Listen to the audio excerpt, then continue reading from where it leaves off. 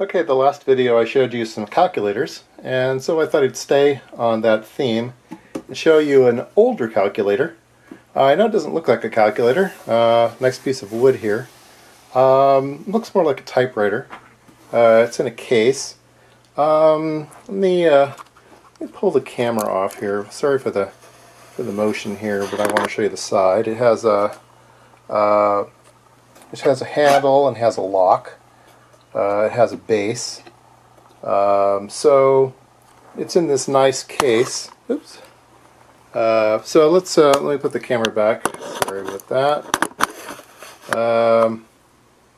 All right, so let's open this up. I happen to have a key for it, so we'll open up and take a look at the calculator. Here we go. So you might be wondering, why does it have a key? It's certainly small enough that I can just pick it up and carry it away. I suppose maybe you could bolt it down, but I don't think it would really keep anything out. But there's a good reason that you would have a case that you could lock down, and that was to go to lunch. So you might be doing a whole bunch of calculations on this thing, and you were halfway through your day and it was lunchtime, but you didn't want to have anybody mess up your settings.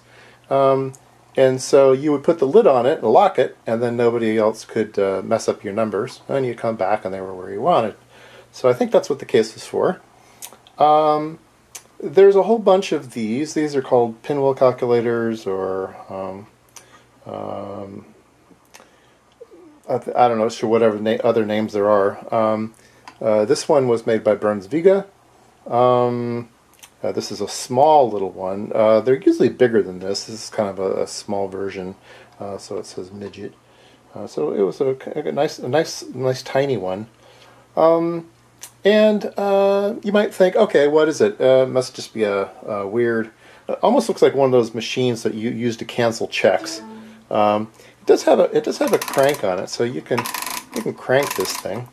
Yeah, but it has numbers, and it has this funny thing here. This thing here actually is something that you can move. It slides back and forth, and you can increment it by ones, left or right. And it's like a typewriter carriage. It is a carriage, and we have some numbers down here and numbers up here. And so let's see if I can't kind of show you how this thing works. All right, let's look up here. Okay, so there are little levers that may be hard to see, but this is little levers, and you could set them from 0 to 9. And so we have them all set to 0, and we're going to put in a number here. I'm going to set this ones digit here to the value 3, and this one to the value 2, and this one to the value 1. 1, 2, 1, 2, 3. And I'm going to crank it once, and then we're going to look down here. And I don't think you can see that, but we've now entered 123. So this is the accumulator. So let me change the camera angle a bit. Alright, there we go. So now we can see the numbers here, and we can see the accumulator. So I'm going to crank it one more time. I'm going to have to crank this left-handed so I don't get in the way of the camera. So I've cranked it twice, and so 123 plus 123 is 246. So that's cool. So it's an adding machine. We can put in a number here, and we can add it, and every time we crank, it adds it by 1. You can also think of that as multiplying. So we multiplied it by 2, I guess, if we cranked it twice. We'll crank it again 3 times. Oops, I cranked it backwards. Whoops. So now it says 123. So you can subtract. We can crank it forwards, or we can crank it backwards. So every time you crank it forwards, you're adding. Every time you crank it backwards, you're subtracting. Okay? So now we can add and subtract. Wouldn't it be nice if we could multiply? Well, we can multiply. And I'm going to show you how to multiply on paper first. And then we'll come back to the calculator and see if we can't do it on the calculator. Now, I know everybody can't read my handwriting, so I'm trying to be really careful here. Alright, so we have 123. And let's say we want to add. So this is what we did. We just added those two, and we would have gotten 2 here, 4 here, and 6 here. So how does the calculator work? Well, the calculator has gears in it, and when you slide those levers, you change the number of teeth in the gear. So you can change it so this gear would have 3 teeth. So every time you crank it, it would go click, click, click. It would increment by 3s. This gear would be set so it only had 2 teeth, and this gear would only have 1 tooth.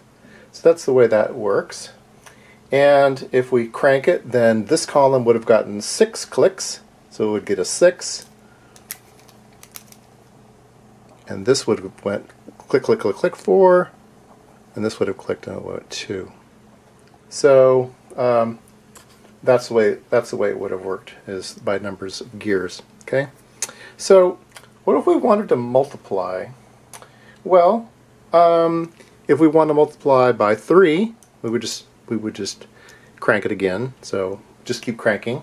So if you want to multiply by 64, you just crank it 64 times. But that's not very efficient.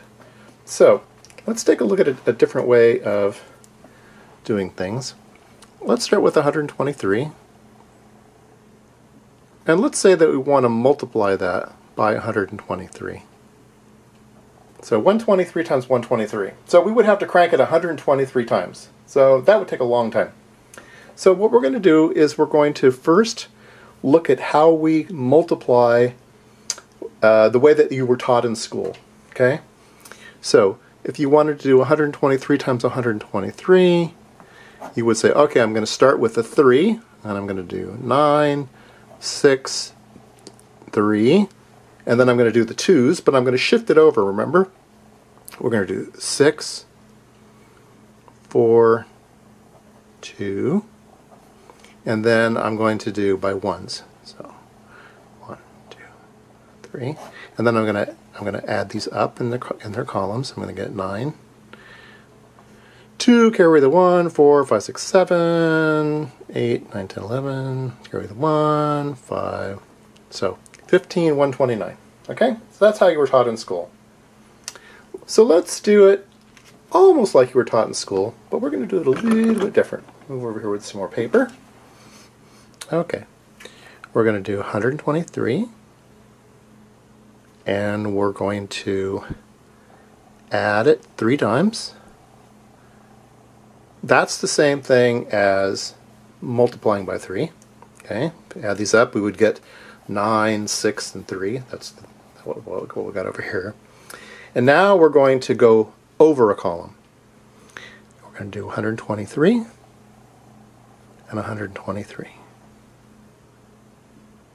Okay, and we're going to shift over a column, and we're going to do another 123. So what we've done here is we've added 123 3 times in the ones column. Here we've added 123 2 times, but in the tens column. And here we've added 123 once, but in the hundreds column.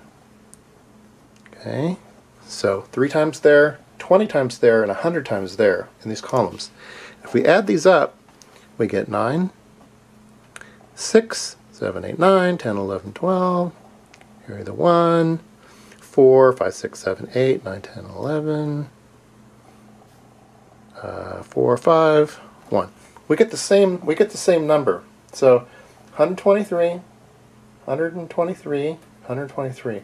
But we're using the idea that the columns are multiples of 10, right? You've got the ones column, the tens column, the hundreds column. So let's see if we can't use this idea with the calculator. Okay, so we're going to start off here. We already have something in the accumulator, so we're going to twist this little thing here. That resets our accumulator. And we're going to take our 123, which is still in here, 123, and we're going to put 3 in the ones column. So we have our 369, and then we're going to shift the accumulator into the tens column, crank it twice, and we're going to shift it into the hundreds column and shift it once, or crank it once, and we get 15,129. So we've multiplied 123 by 123, only cranking 6 times, right? 3, 2, and 1. So you can see that it's very efficient.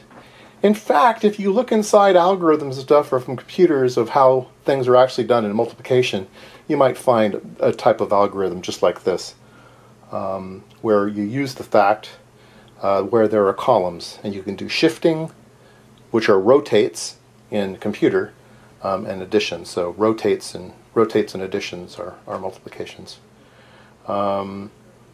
So you can also divide. So we've learned how to add, subtract, we've learned how to multiply.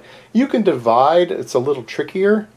You can start with a number, like this number here. You can place that number in here, and you can start subtracting things off of it. So you can subtract things off with the hundreds until you get an overflow, and then you go, oops, go back one. It's a little more difficult, but you can do division as well with these calculators. So 4-function calculator, no motor, just a crank.